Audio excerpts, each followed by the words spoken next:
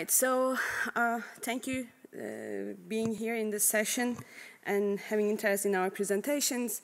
I'll be talking about a work in progress that we started with Patricia for the last 2 months, to be honest, so it's quite preliminary, and I'm looking forward to hear your feedbacks, questions, whatever you have in your mind.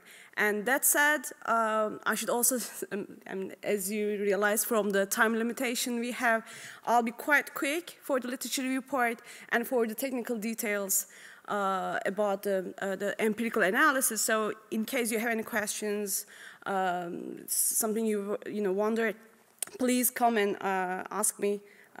I'll be happy to explain.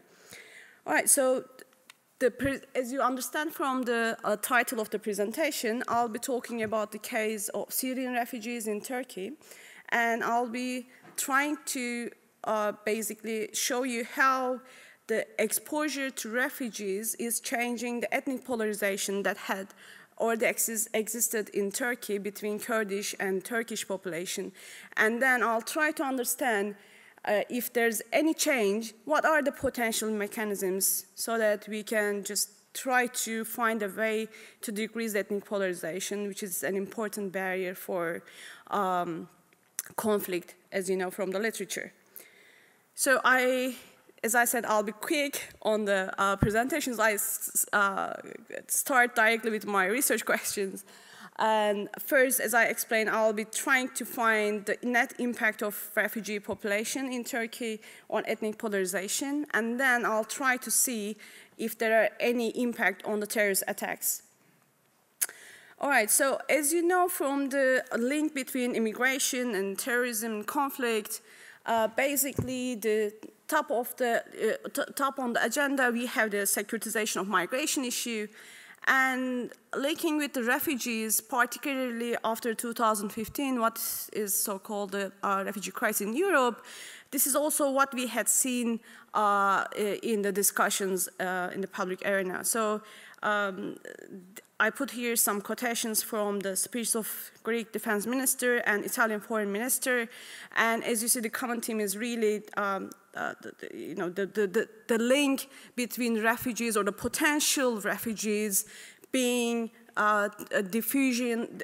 transmitting terrorism actually to Europe. And there are different mechanisms that are suggested in the literature why this could be the case. And one is focusing on the diffusion of policies, ideologies, and behavior. The second one is focusing on the spatial network. And then thirdly, there is a channel suggested in the literature that the conflict is actually in itself spilling over through the refugee inflows. But all these previous literature, so much focus on the immigration issue because the focus was more on the terrorism attacks in developing countries, and the idea of those papers mainly is to try to understand how immigration is really linked with this problem.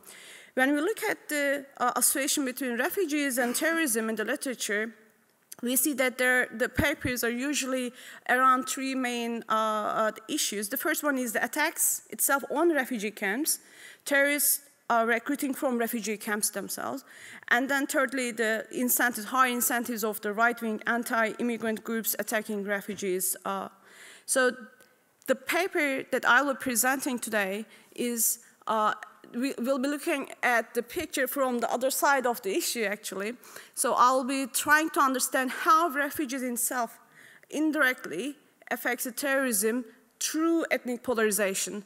So when I define ethnic polarization, actually I define I use the definition of Esteban and Ray in their 1994 paper. So I'm using it as an interaction of within group identity and across group alienation. And as you know from the literature also quickly, I'll just want to mention that it is not the ethnic fractionalization, but ethnic polarization that's been found to be a predictor of the civil conflict. And importantly, which is also very much related with the Turkish case, it's been found that higher level of ethnic conflict will exist if a large ethnic minority, which in the Turkish case is the Kurds here, faces an ethnic majority. So this is very much suiting the picture here I will be presenting here today. And also the Turkish case is a bit distinct from what we have seen in the literature, because in the literature, the refugee flows and migration flows, when we see them, the refugee flows are usually smaller scope in the developed world. And as you know from the total refugee population, only around 13% of them are hosted in developed countries. So almost 90% of them are in developing low and middle income countries. And it is more temporary issue. And for the migration flows, it is more in larger scope and more permanent, so that's why literature is focusing more on this actual issue, linking terrorism with migration. So for the Turkish case, it is this thing I suggest, because the Turkish case is, first of all, currently now the country is hosting the largest refugee population, but also it is presenting us a protracted stay of refugees. After 2011, now more than 10 years passed, and we have almost 4 million registered Syrian refugees in Turkey. And also, on top of that, Turkey is situated in the middle of several conflict zones. So the turmoil in Iraq and Syria have some spillover challenges as been suggested in the literature, and also we know from the literature that the degree of terrorist attacks does indeed cluster in space. So Turkey has a disadvantaged position in that regard. And related with the Syrian crisis, Turkey has 911-kilometer long border with Syria. So I mean, you can imagine how it's been not only affected by the huge influx of refugees, but also the conflict directly there. And needless to say, Turkish army entering Syria in the later years of the conflict itself. And starting from 1980s, actually after 1984, we have also a Kurdish insurgency in Turkey.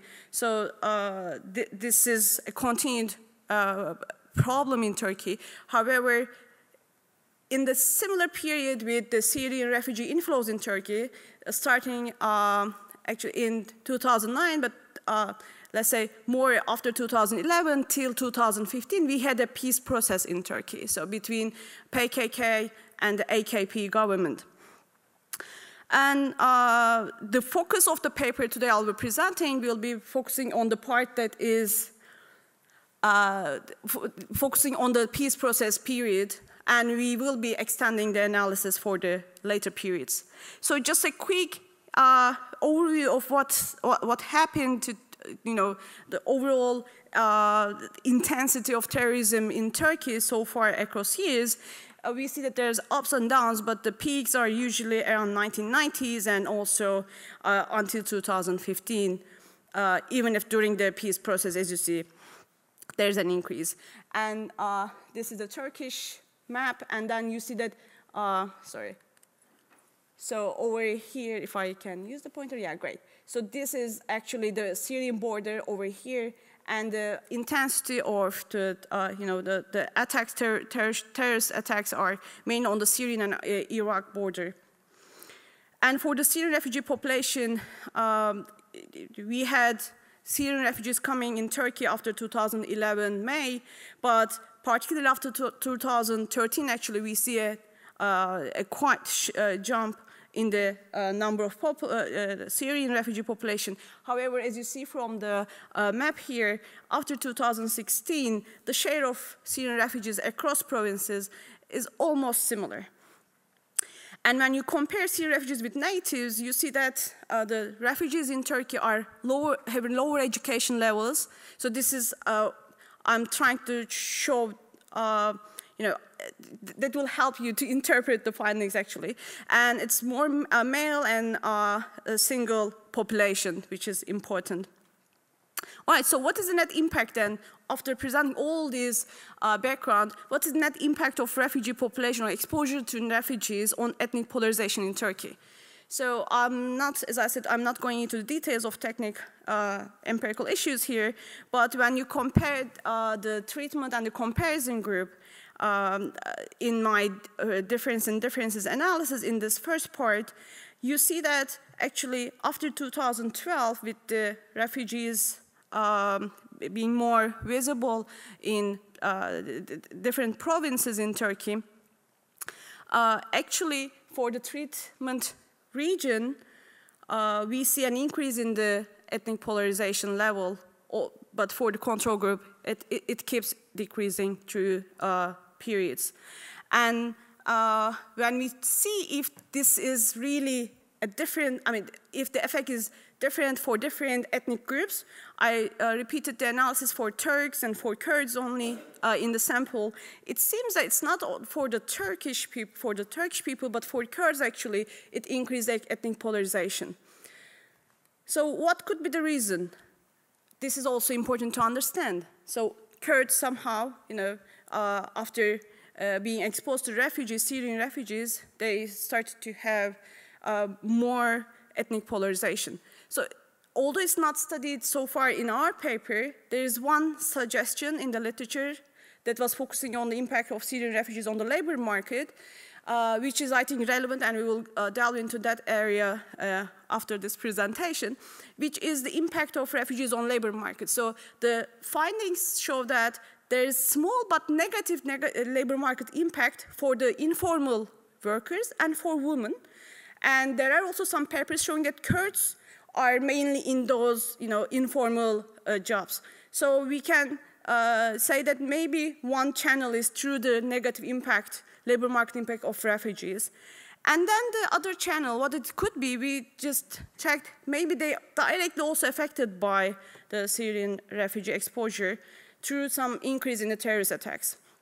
So as you see here, you can't see probably, but on the left side here, these are the NUTS 3 level regions in Turkey, provinces namely.